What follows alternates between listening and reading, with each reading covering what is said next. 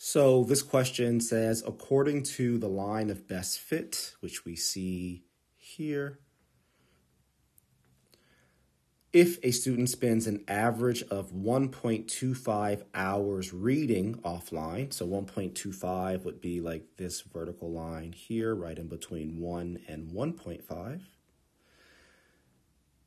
It's reading offline on Saturdays. Which of the following is the best estimate of time the student will be expected to spend using the internet on Saturdays? Well, that vertical line that I just drew that represents this 1.25 intersects a line of best fit about right there.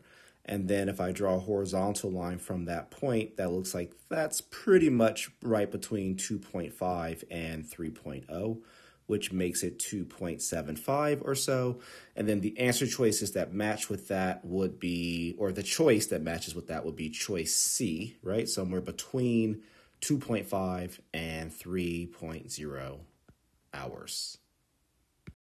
So you can see I treated this like a diagram question because it is a diagram question, right? So I always say anytime a diagram or some visual input is provided, we want to just really utilize that. So notice that I drew in this vertical line to represent the 1.25. I didn't just eyeball it.